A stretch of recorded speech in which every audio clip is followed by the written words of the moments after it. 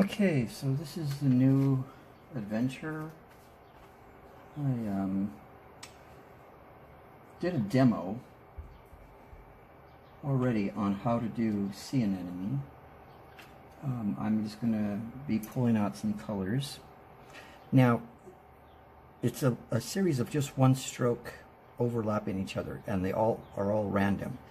What gives them distance is then going back in and bringing out the color, which will make one overlap more than the other.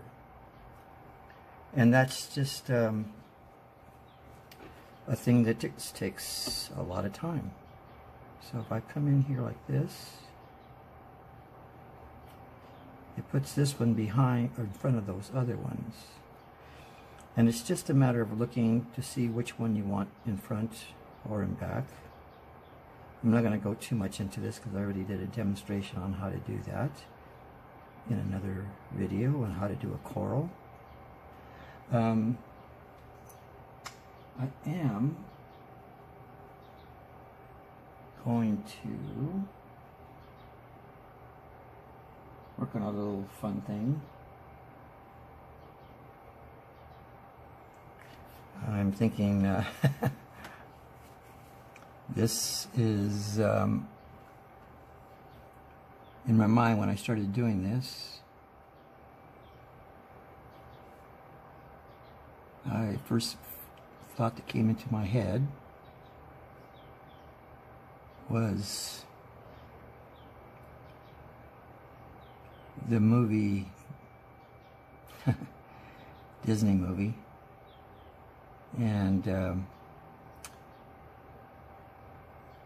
in my head it took a different direction, which often that does, and I was just thinking, instead of Finding Nemo,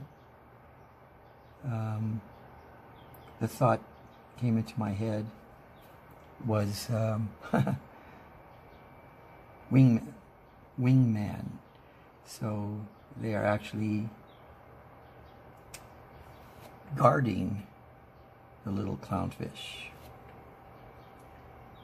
So there's always little things in my work that's kind of strange. But that's just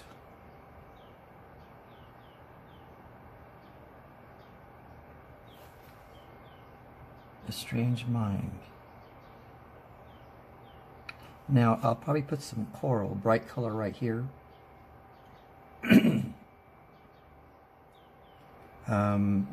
This may take a little bit more work, and there's going to be one kind of staring right at you.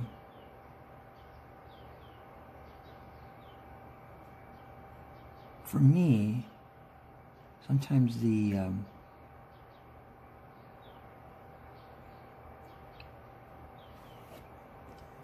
ability to do a line in one stroke. Now, when I was teaching my students, we would practice just the one stroke. Of course, they hated that because they wanted to draw something. And even though I try to tell them that it's an important technique, that gives you the ability to do a very clean and crisp line, and for a lot of things, not just doing a fish, but just about everything that I do deals with, in some part, a straight line that's one stroke, like whether I'm doing jellyfish or it could be anything. Even these sea anemone here, it's a curved line, but it's all one stroke, and you can see all these one stroke individuals. It just makes a really crisp line. If you start thinking about making a straight line, you get nervous, which is understandable. And it's going to definitely look wobbly,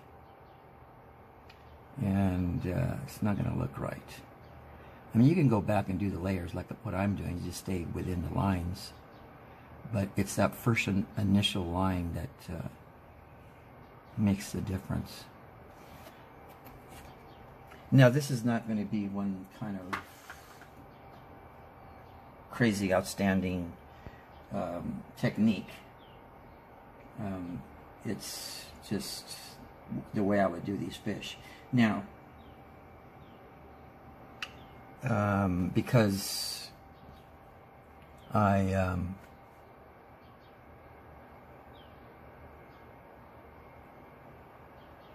am kind of a scientific illustrator, this would be for beginning people. Now, the way I did this is I didn't directly draw on this. I had a tissue paper, and I did all the different variations and sizes on that. When that was decided, then I followed the line in the back of the tissue paper, placed it on the board, and went over it, and it transferred that image onto the board. Not very dark, but enough for me to go over. So that's just a helpful hint there of how I would do this. Just a little trick. Now, that tissue paper is essential in my work. Sometimes I'm going to have multiple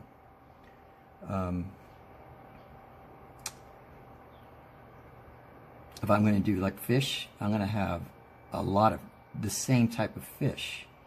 And instead of trying to redo every single fish, I'm going to use that tissue paper. I already worked out all the bugs. And it's good to go. And now the reason I'm showing you this is mainly because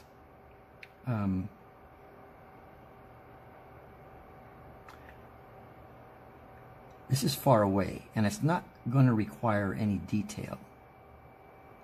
If it was closer up like this one, then you could see, hopefully you can see this, I'm not sure, let me do a little quick check. Let me see if I can come into it a little bit more.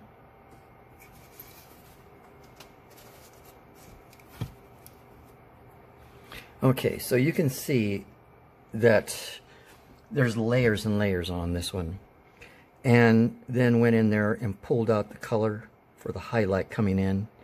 And this is not finished. This is just the process of adding more detail. Now, the one that's up there that I was doing the demo on, because it's in the distance, you wouldn't be able to see anything anyway. So, yeah, that's why I did that, just to show that's a beginner's way of doing fish. As you can see the little teeny highlights in the tail. Now remember, I kind of draw really tiny. So this is almost, like 2 or 3, possibly 3 quarters. That little one that's like the clownfish, that little one I was doing, it's almost in the same size as this quarter. Matter of fact, if I put this quarter over that other one, it would cover the whole thing except a little partial part of the tail. But let me kind of go back into this, I guess, because it's a hard thing to understand.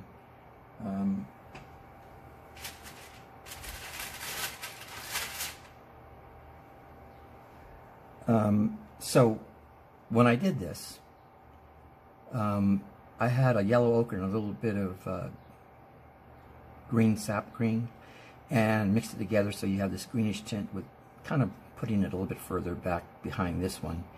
And I just did random, strokes, overlapped each other, but you wouldn't know which one's in front and back until I went in there and I pulled out the color. I'm just going to give you a little example. Like, I wasn't planning on doing this too much. You can see I'm just pulling it out. Now if I go over this one now is in front of this one. And that's how I did this one. So if I come in, I can see a little kind of a little area right there.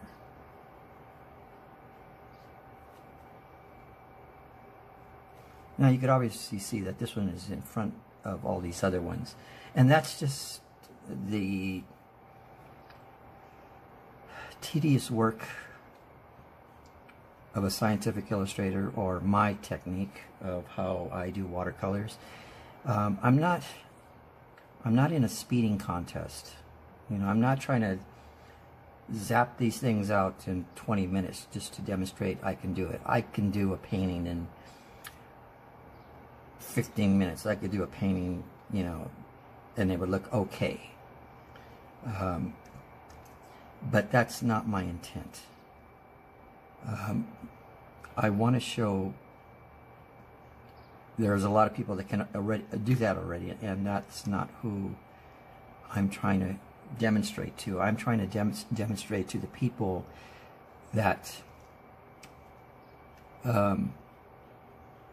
would like to add more detail to their work, but don't have the knowledge or how to do that. Now, since I can't show the whole paintings that from start to finish, and I'm not going to use that sped up hyperloop thing, because that just drives me nuts, I will do a technique in a lot of my paintings, and it may be 2 or 3 certain techniques that I use for certain things. So if I'm going to do a butterfly, you'll see a few demonstrations on how to do a butterfly and the techniques I use. If I'm going to do one of my favorite subjects is Bryce Canyon, there's going to be a variety of different techniques how to do rocks. You're not going to learn all my techniques in one painting. Unfortunately, that's just the way it works. I will give demonstrations on a few techniques from one painting to the next. But when you start looking at my work, you can see the same techniques overlapping. And so it's nothing new. It's the same technique. I do explain one of my techniques is that scribble or 20 cups of coffee technique. Now that I use for almost everything.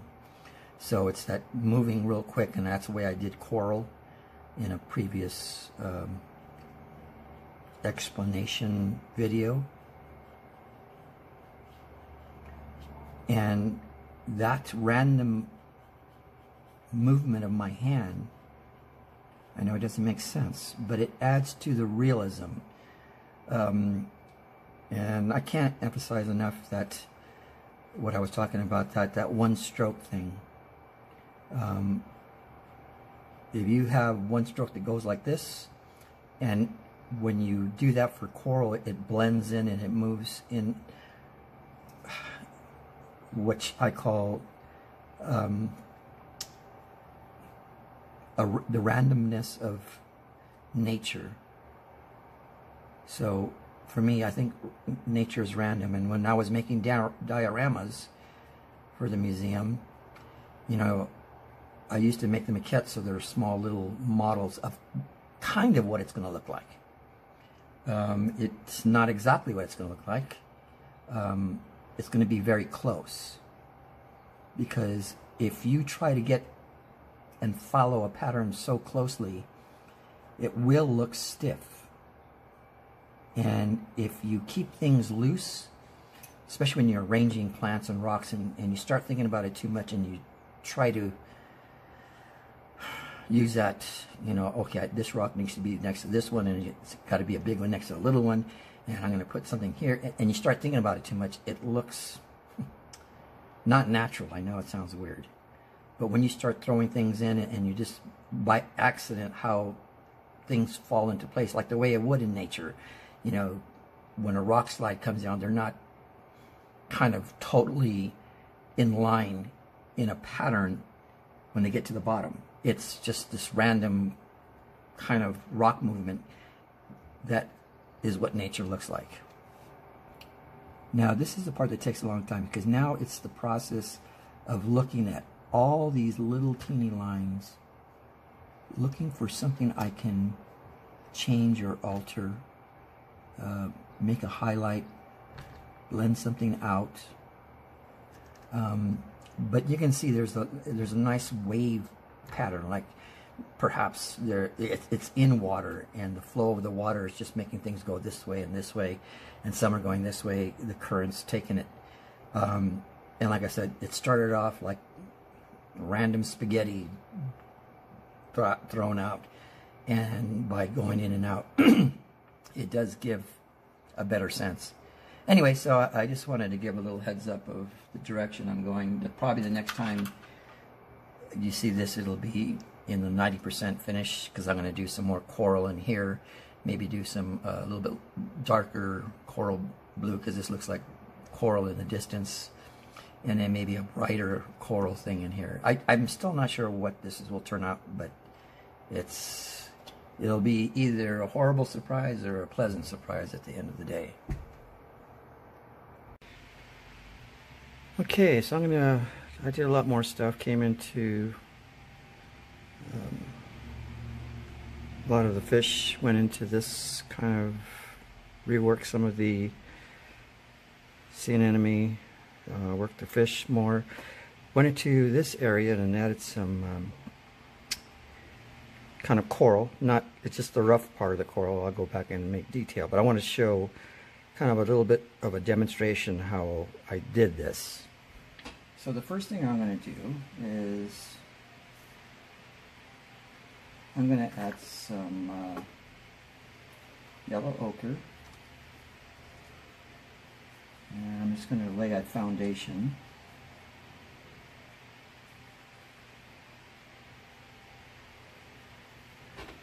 Okay, so I'm just laying a foundation of color right now.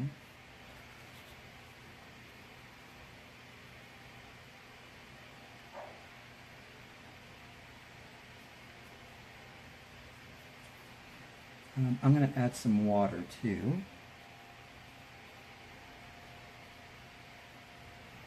Now the reason I'm adding water is I'm going to leave a direction that the colors can travel. So if I come in here and add some more darks, and now I come in, let's see, I'll probably add maybe some purple and let it bleed into this.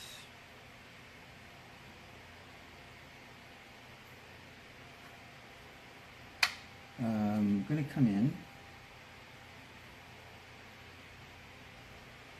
and let it do its thing and travel on its own direction. And you can see I'm just kind of being loose with the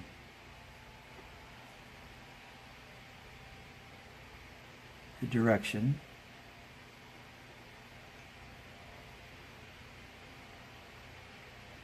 And you can see when I just tap it, it kind of makes its own decision on where it's going to go and where is it going to travel.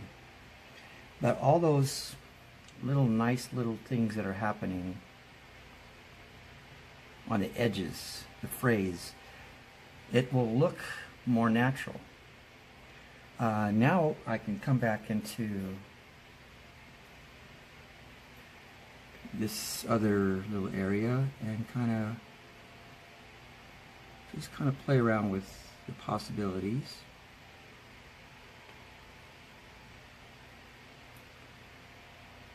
Let it travel. Let it travel. Now by doing these little wiggly things, it gives the illusion of detail.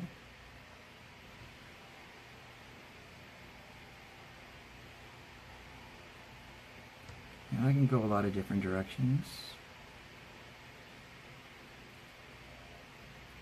So like I said, it's the illusion of detail. And this is that 20 cups of coffee technique I use a lot. But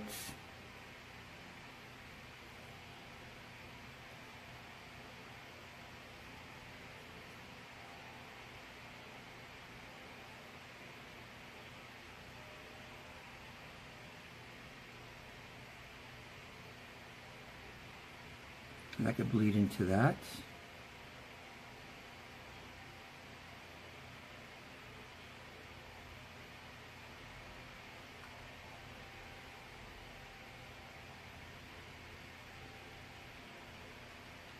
It helps with the edges. I still like the blending edges, but this also sharpens some of those little. And I don't have to do every single edge. I could also add a little couple of little teeny things in here.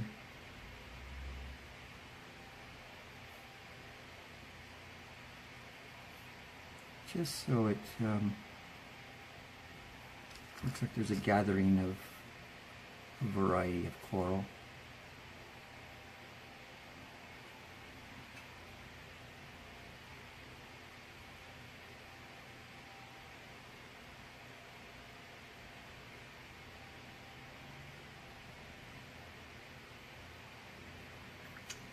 Anyway, so that's kind of the technique I'm using. I will come in here.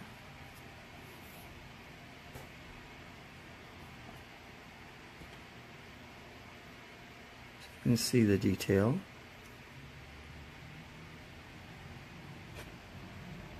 This fish still needs a lot more detail. May do some highlights on those.